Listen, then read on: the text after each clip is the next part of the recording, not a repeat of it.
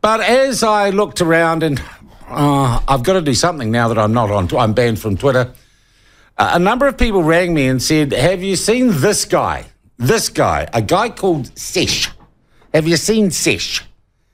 And so I started trolling on the internet. Look at this guy called Sesh. And he figured out, he's a guy I know, Mike King. He's Mike King's son. And he's a comedian. And I started looking at Sesh's sessions on the interweb thingy. And apart from the fact that he swears way more than we are comfortable with here on the platform and not mainstream media, I listened to what the guy was actually saying, and I suddenly realised, geez, he seems an all right sort of dude. He actually seems to have the same concerns and be interested in the same issues and the same conflicts in our society as many of you are, and I guess as I am. And then I thought, geez, I wonder, and a number of people actually rang me and said, you should get this guy Sesh on the platform. So here he is. Welcome to the platform, Sesh. Sesh King, how the hell are you? Yeah, good morning, mate. How are you? I'm good. I'm good. Look, firstly, can I just say, no swearing, all right? You know, I know that's going to be hard from you from what I've seen, Sesh, but you know, I've got standards. They may not be very high, but I've got standards. Sesh, I know you're Mike's son, and that must be a burden to live with. But tell us firstly just about yourself. Who are you? Where do you live? How old are you? What do you do for a crust? So I started in this business as a rapper, as a musician, a producer. And then as the pandemic and lockdown things started happening, I got stuck here in New Zealand, and I just started making content. And it started off with me just being kind of just a bit confused with the whole situation. And I started sharing my thoughts, and then people started agreeing. And I was like, okay. So I just kept going, and then I just kind of turned it a little bit into like my own personal humor. And then so it's like an alter ego, Sesh, right? Isn't it? So it's like this version of you, yeah. Yes, exactly that. Yeah. How old are you? In your mid-30s? Yeah, around there. Okay. There's a number going around, but it's wrong. Okay. Yeah. Let's just say mid-30s, which makes, like in comparison to me, you're a kindergarten kid. Yeah. All right. Sesh, what are the things that were confusing you that you started to talk about? It was mainly the lockdowns. I was a bit confused with that. Why we had never shut the whole world down over something ever. And then, you know, just seeing everybody being forced to take something that a lot of people didn't agree on, I was just like, this is weird. This is strange. When did we like force people? And then, you know, just seeing like family and friends reaction, and then people, you know, telling you you're a murderer and stuff like this. It was just really strange. It was just like, and being someone who tries to keep very level-headed about everything, I was just observing from a lens of just a bit wary. So I just started saying what I thought, and it just turns out I didn't actually expect the reaction to be the reaction, but it turns out a lot of people, were feeling the same way. Yeah, and I think with good reason. Look, I watched in particular your stuff on a little simple question I asked the Prime Minister this week, which he had a bit of trouble with. And I'm going to stick the question on you. My answer is my mum. What's a woman? My mum is a woman. What's your answer to the question, what is a woman? An adult human female. Right, okay, we've nailed that. That's good. And well done. That's a tick. That's 10 out of 10. Yeah. Sesh, what have you thought watching that issue unfold? And also, could I say, you know, and the way it has been covered, I mean, it's been covered outside New Zealand completely different than it's been covered in New Zealand by our big media organisations. Yeah, I mean, like, just to tap on that, I was surprised because I saw he had an interview the next morning, with Ryan, and I was hoping that guy was going to bring that up since it went so viral, you know. But obviously they got told to hush hush maybe. But yeah, no, just seeing you ask that question and seeing his reaction was it was gold served on a platter for me myself personally, with the content I do. So it was just really crazy to see how people are like. It just shows you where the world is, I think, right now in terms of like, you know, asking the most simple question like that, and then just seeing someone just freeze and being the leader of our country. You know what I mean? And he's just stumped because for me, I'm guessing, I'm looking at it and I'm like, this guy is just thinking like a million different things. He does it, and it's like simple. Just say what it is, bro. Just say what a woman is. You know what I mean? What's wrong? What's wrong? We know what's wrong, but yeah. It was just. So you reckon he knew the answer, Sesh? Of course, he knew the answer. He had a woman standing next to him while he got asked the question. Yeah, she wasn't doing much for a while, was she? Sesh, why do you think he didn't tell me the answer? Because in this day and age, there are a lot of people that think they know what a woman is, and he's obviously not trying to upset anybody, any particular peoples or persons, and he's trying to think of the most PC answer he can think of that will please everybody, and that's exactly what happened. And that's why it took so long after the question you asked. Yeah, I don't know if he actually did adequately at any stage answer the question. He did have a crack and went on at this woman called Posey Parker. I was also interested in the stuff you did before that question about what happened in Albert Park, which again, if you read mainstream media, was an explosion of love, joy and togetherness, what happened at Albert Park, and no one hit anyone or shouted anyone down. Was that your view of what happened at Albert Park? Well, the video footage, the many video footages that I saw pop up on my Twitter timeline, told a different story. But, you know, the media is always going to try to flip the narrative to where they think it should be, you know, where they think it's most comfortable. And that's just how it works. I mean, but thank God that we do have, you know, certain platforms, people like myself, yourself, that, you know, can point these things out. Because obviously they're only telling half side of a story, you know, the one fits best. Yeah. Sesh, I was also interested in, I guess, in your narrative, looking back on all your stuff. And I guess in what I do, I sometimes feel isolated, and I believe all the trolls on Twitter who tell me I'm a TERF and I'm a stale pale male, I'm a post-colonial rapist. But you are... Well, I do. They do. And they've got me banned from Twitter. Boo-hoo. I'm in dopamine withdrawal right now. It's pretty difficult.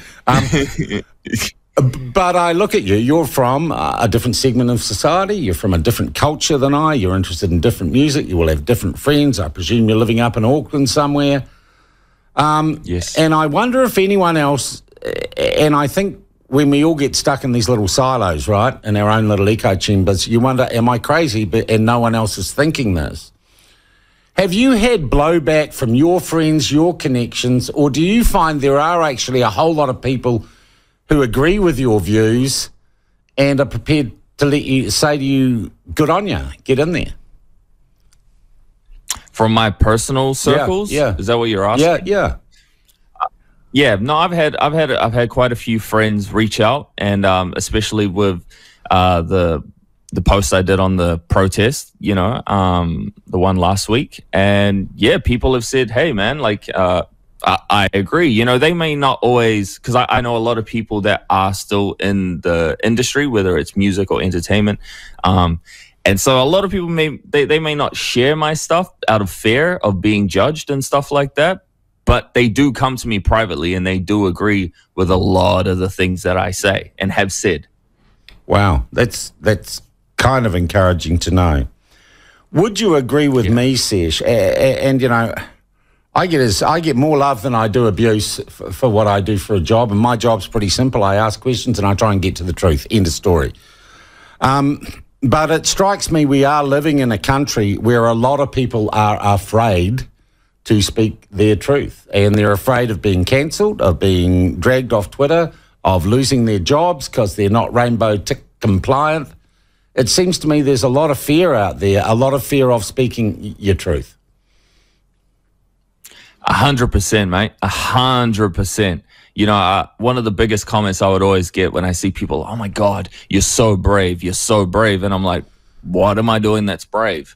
You're telling the truth. I'm like, you can do that too. Like, we're no different. You know what I mean? I guess I just deliver it in a humorous way, obviously, because I don't want to look like a nut job. But yeah, I really, really have seen and sensed that. And even now with the whole like alphabet thing, like, you know, people are just so scared to just touch anything. Everyone's just walking on eggshells these days. It's ridiculous.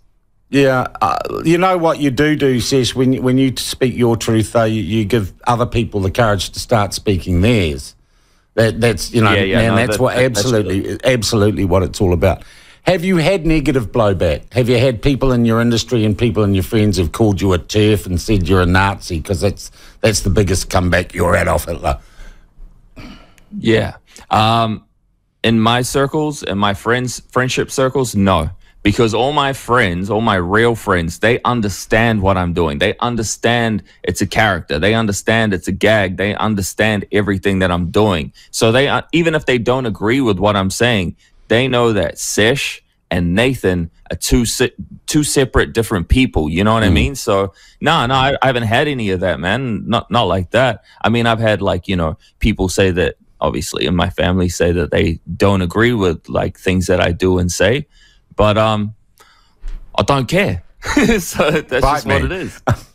Nathan, I finally figured out what your real first name is. Well, I'm going to give you a warning for coming on with me today. I bet you're going to get blowback, mate. I already did in my comment section, mate. No, tell us about that. On Twitter that I just got off the phone. No. You know, I put up a little tweet. You know, I said I just got off the phone with Sean Plunket. Well, that makes you a Nazi. One. I'm sending you the swastika and the jackboots as we speak. Please don't. Tell me, Sesh, what is the plan going forward for the future? Because I actually, you know, you've given me a little bit. I've had a pretty rugged week. I've had a lot of abuse this week, and you've given me personally quite a lot of hope because I figure out that not everyone under 50 is a coward, moronic idiot. So what is the plan for you going forward? What do you do with Sesh? What do you do with this alter ego? Do you want to get back into the music industry and pure music, or is life going in a different direction? So no, I've got music lined up. I've actually got a single lined up that I'm planning to release in the next couple weeks, which is based around everything that's happening right now in the world. But no, I do enjoy doing this comedic relief type humor content. So I'll be continuing to do that. I mean, bro, look where we are. There's always going to be something new. I mean, who even knew that this thing was going to be viral a couple days ago? And look where we are. You know what I mean? I just feel like the way the world is, there's always going to be something to talk about. Yeah, and it'll be great. Yeah, it's always good for me, man, because just feeding myself. Do you think New Zealand's in a good state right now?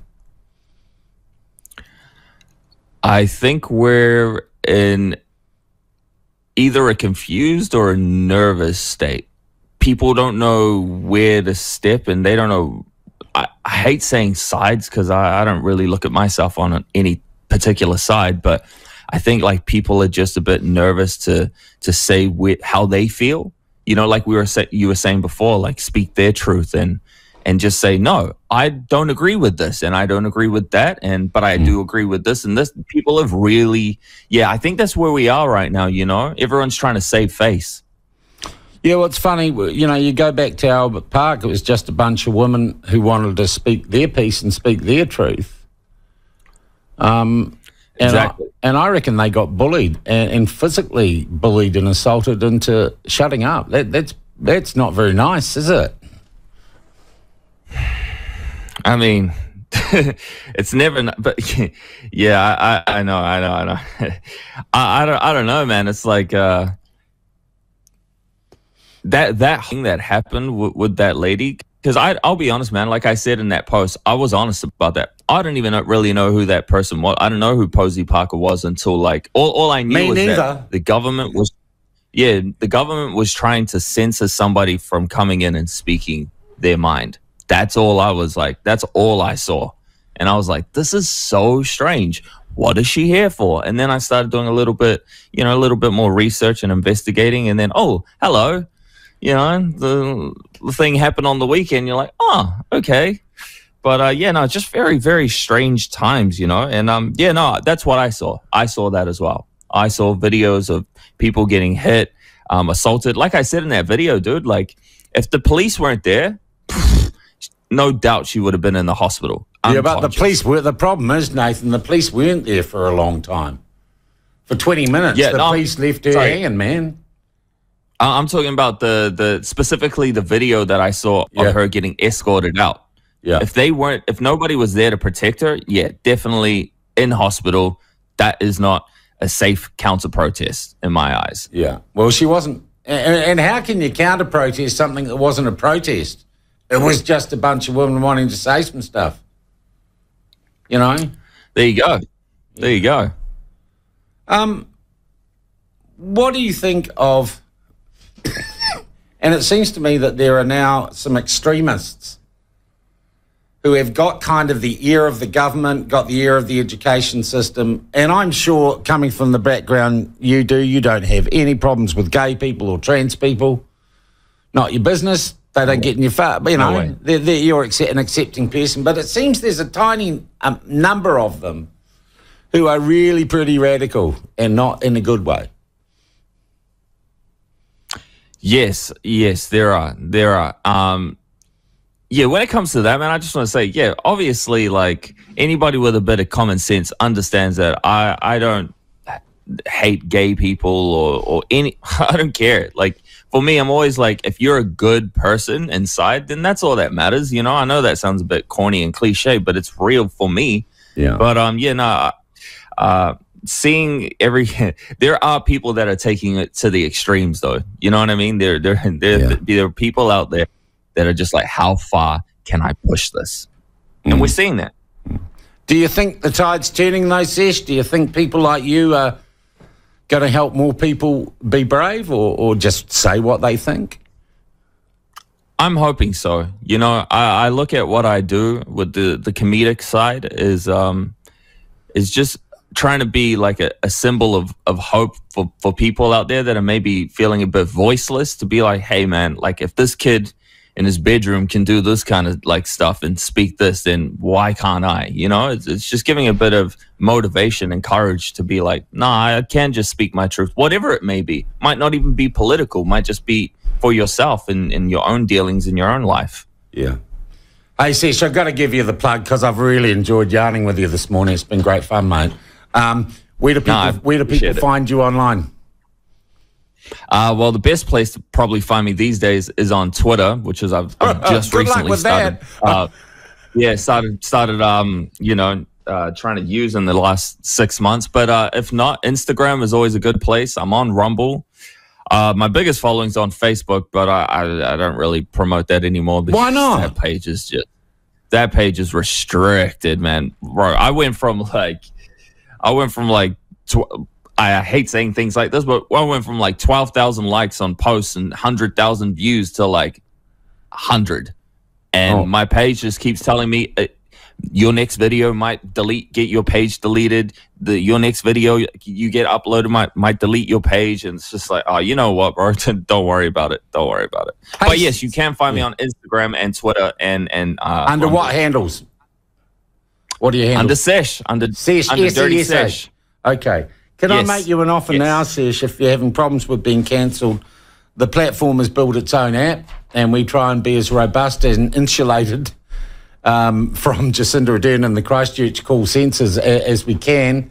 If you're into it, I'm happy to run and promote your stuff on the platform for free and links through to your stuff. I appreciate that, man. Thank you so much. I appreciate that. Yes. Yeah. Promote everything you can, boss. All right. Hey, Sesh, thank you so much for speaking your mind this week and for being funny. And thanks for joining me. We should do this again, bro. No, I agree, man. And thank you so much for having me on, man. I really, really appreciate it. Take it easy. That is Nathan King, otherwise known as Sesh. He is a satirist, and I think a pretty good guy.